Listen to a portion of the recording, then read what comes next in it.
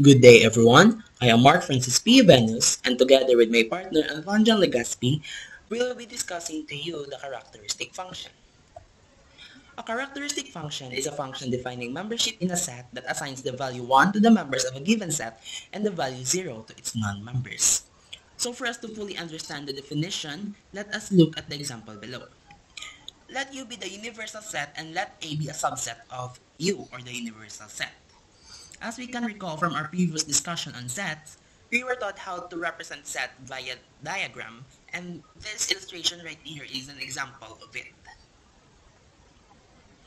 The characteristic function of A, denoted with a capital letter X and a subscript A, or a small letter f and a subscript A, is defined for each X that is an element of U, or the universal set, by having this read as the characteristic function of an element X in a given set A, which has two possible outputs. One if X is an element of A, and 0 if it's not. The domain of the characteristic function of a given set, in this case, is A, is the universal set U, and it will always be the same case with the other given set. The range is from 0 to 1, and for the characteristic function, we will be only using the integers 0 and 1 for the range. Here we have our first sample problem. Let U be a set containing the elements A, B, C, D, and E, and A as a set containing the elements A, B, and E. Then, the characteristic function of A is defined by the diagram below.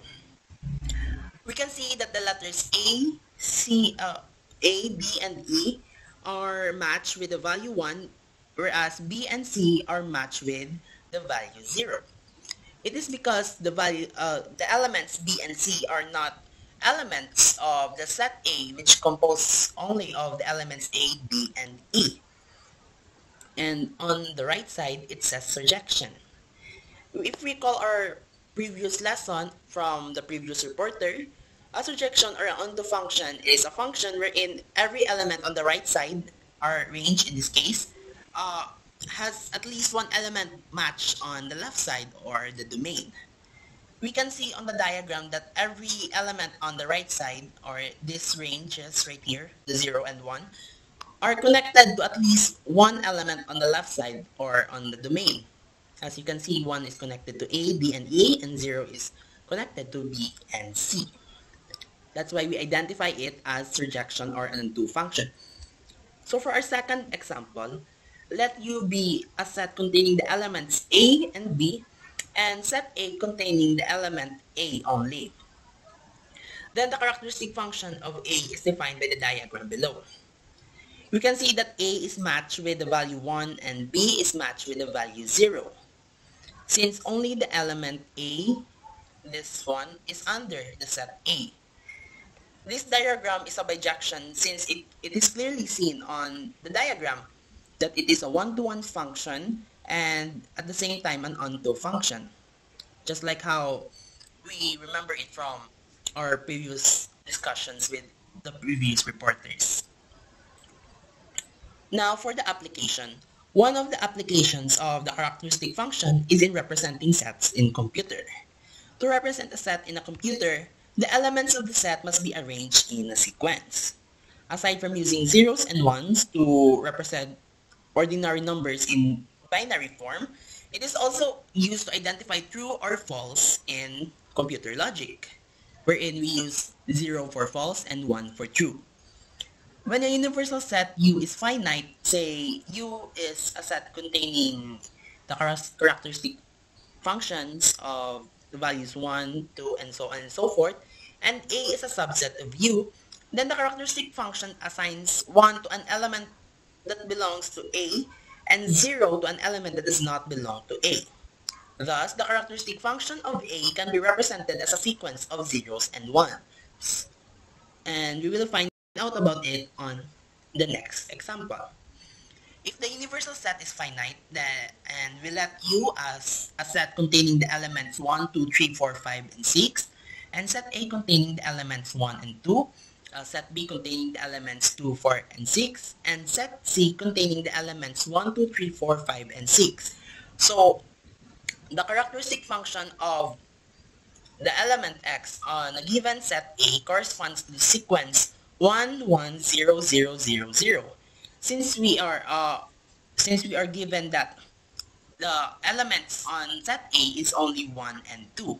That's why in this part right here, uh, 1 and 2 is true, so that is a 1. And the rest are zeros. Same goes with B and C, wherein we can see that B only has 2, 4, 6, so the sequence goes like 0, 1, 0, 1, 0, 1. And C, since it all has the element of the universal set, the sequence goes like 1, 1, 1, 1, 1, 1. And for the last example, let U be a set containing the elements, the integers from 0 to 9, and set A containing the elements 0, 2, 5, 6, 8, and 9. So the characteristic function for this corresponds to the sequence 1, 0, 1, 0, 0, 1, 1, 0, 1, and 1.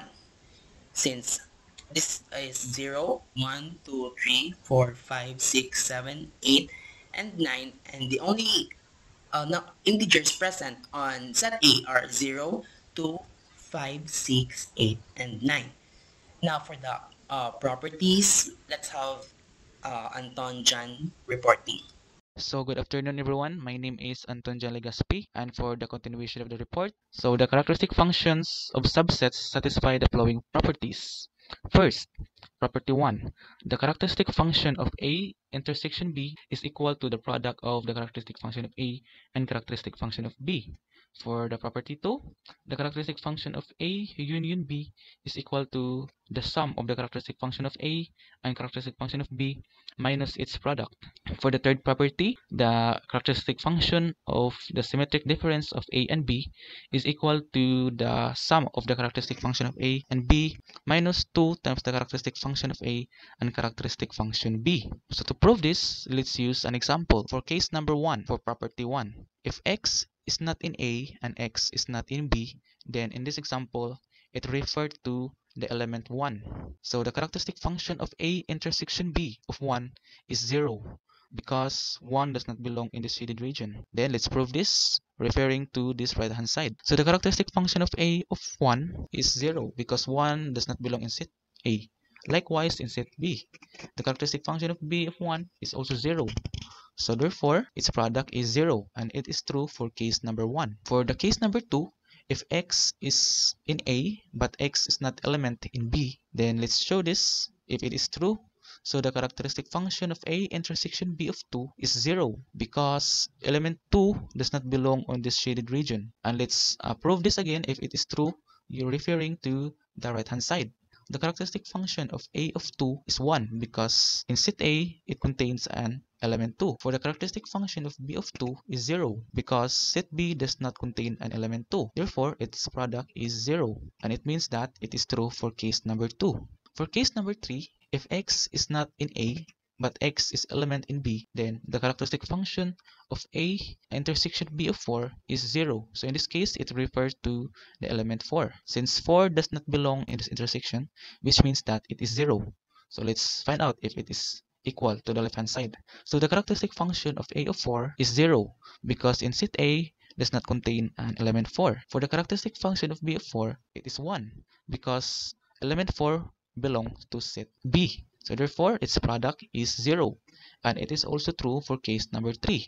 For case number 4, if X is in A and is also in B, so let's show this. So the characteristic function of A intersection B of 3 is 1 because this case refers to the element 3, and this element is in the intersection of set A and set B in this shaded region. So let's prove this if it is equal to the right hand side. So the characteristic function of A of 3 is 1 because set A contains an element 3, and the characteristic function of B of 3 is also 1 because element 3 is also in set B. So therefore, it is true for the case number 4. And this means that since the 4 cases are true, then it satisfies for the first property. Okay, for the property 2, we have here the characteristic function of A union B is equal to the sum of the characteristic function of A and characteristic function of B minus its product. For the case number 1, once again, let's prove this using an example. So if x is not in A, then at the same time x is not in B. In this case, it refers to the element 1. For the characteristic function of A union B of 1 is 0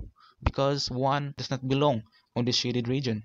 So let's prove this if it is true, referring to the right hand side. For the characteristic function of A of 1 is 0, the characteristic function of B of 1 is also 0, then its product is 0, therefore it is 0. It is true for case number 1. For the case number 2, if x is element in A but x is not an element of B, so it refers to element 2 on this example. So we have here the characteristic function of A union B of 2 is 1 because element 2 belongs to the shaded region. So let's show this if it is equal to 1 using the right hand side. So the characteristic function of A of 2 is 1 because element 2 is in set A, and for the characteristic function of B of 2 is 0 and its product, so therefore 1 minus 0 is 1, so therefore it is true. For the case number 3, if x is not in A but x is an element of B, so in this case it referred to the element 4. So what we have here, the characteristic function of A union B of 4 is 1, once again because element 4 is inside in this shaded region. So what we have here, the characteristic function of A of 4 is 0 because set A does not contain element 4. Then the characteristic function of B of 4 is 1, then its product is 0. So 1 minus 0 is 1, so therefore it is true for case number 3. For the case number 4, if x is in A, then at the same time x is in B. So basically it referred to the element 3. So let's show this if it is equal to 1. The characteristic function of A of 3 is 1, then the characteristic function of B of 3 is also 1, then its product is 1, then 1 plus 1, 2 minus 1 is 1. So therefore it is true for the case number 4. And therefore, since it is true for 4 cases, then it is satisfied for the second property. For the property 3, we have here the characteristic function of the symmetric difference of A and B is equal to the characteristic function of A plus characteristic function of B minus 2 times its product. So the idea of the symmetric difference is that you first get their union, then subtract its intersection. So basically, the shaded region here is the symmetric difference of A and B. So let's back to our topic. So for case number 1, if x is not in A and x is not in B, so it referred to element 1. So for the characteristic function of the symmetric difference of A and B of 1 is 0 because 1 does not belong in the shaded region. So let's show this if it is equal to the right hand side. So the characteristic function of A of 1 is 0, the characteristic function of B of 1 is 0 minus 2 times 0 times 0. So it is 0, and it is true for case number 1. For case number 2, if x is in A but x is not in B, then it refers to the element 2. Okay, so what we have here, the characteristic function of the symmetric difference of A and B of 2 is 1. Okay, because it belongs to the shaded region. So let's show this again using the right hand side. So the characteristic function of A of 2 is 1 plus the characteristic function of B of 2 is 0 minus 2 times 1 times 0 is 1. So it is true for case number 2. For case number 3, if x is not in A but x is in B, then it referred to the element 4. So the characteristic function of the symmetric difference of A and B of 4 is 1. So let's show this if it is true, if it is equal to right hand side. So the characteristic function of A of 4 is 0. The characteristic function of B of 4 is 1 because it belongs to this shaded region, minus 2 times the characteristic function of A and the characteristic function of B, so it is 0. So 1 minus 0 is 1. So basically, in the case number 3, it is also true. For case number 4, if x is in A and x is in B, then it refers to the element 3. So what we have here, the characteristic function of the symmetric difference of A and B of 3 is 0 because it does not belong to the shaded region. So let's show this if it is equal to the right hand side. So the characteristic function of A of 3 is 1. Element 3 belongs to element 1. And the characteristic function of B of 3 is also 1 because 3 is also belong in B. Minus 2 times 1 times 1. So what we have here, 1 plus 1 is 2, minus 2 is 0. Therefore, it is true for the case number 4. Since it is true for the 4 cases, which means that the property number 3 is satisfied. So I guess this will be the end of our presentation, and I hope you learned something from it. Thank you.